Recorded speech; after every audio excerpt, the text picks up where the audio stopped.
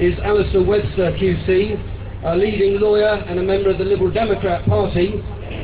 That party had a manifesto commitment to support legal aid, and at a recent conference passed a resolution in support of legal aid, but they have thereafter remained silent, and we have heard nothing from Simon Hughes. But we know that there are people in the party who support our campaign, and if we're to win this, we need it to be a cross-party campaign. So I'm going to ask Alistair to explain what can be done, and I ask you to extend him, as a campaigner for legal aid, a very warm welcome. AlistairWebsterQC.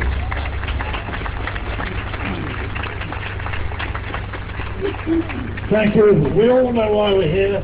Paul explained it with some clarity. I want to talk about what we need to do. It's a bit disconcerting doing that next to his huge Chris Grayling. The only oversized thing we've seen from him yet has been his expense claims. The justice system is being let down by the political system. We have a minister who started with a position of sublime ignorance about the court system and doesn't appear to improve his knowledge base. He won't engage with our representative bodies properly. He won't listen to any independent advice. He's advised by that serially incompetent organisation, the Ministry of Justice, whose figures are always wrong and who just won't look at alternative ways to deal with the situation. And the parliamentarians, apart from a few honourable exceptions, have been utterly spineless. When Lord Carlisle promoted a debate in the House of Lords against the VHCC proposals, the Labour peers refused to vote, so it was never put to a vote. And my party, whose spring conference starts today, 2 years ago we voted no cuts overwhelmingly. We saw what the government was doing, and we, in autumn, voted again no cuts overwhelmingly, the teeth of the minister's speech. And what's happened? They've ignored it. It's been quite shameful. And we, of course, provided alternatives about funding.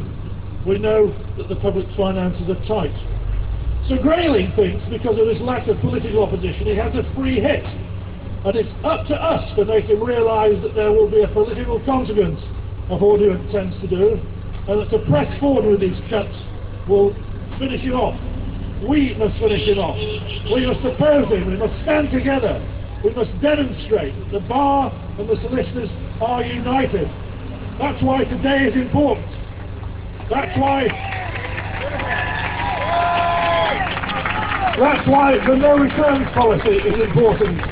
That's why my chambers and many others will refuse to take work in support of the Solicitors after March the 23rd, if that's what they do. The time of division is past.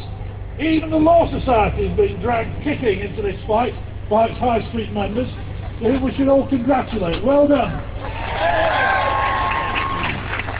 Grayling has achieved unity in this profession, something no one thought was possible. We must stick to our guns. For too long, as Nigel said, they relied upon our goodwill, and it's been abused, serially. Mr. Grayling, you've lost our goodwill. You've certainly lost our trust. If you don't care about justice, we do. You have one last chance to avoid being the worst Lord Chancellor since the 19th century.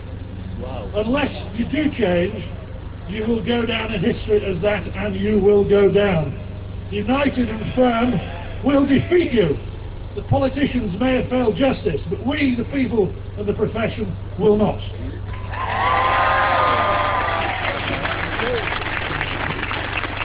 Thank you, AlistairWebsterQC.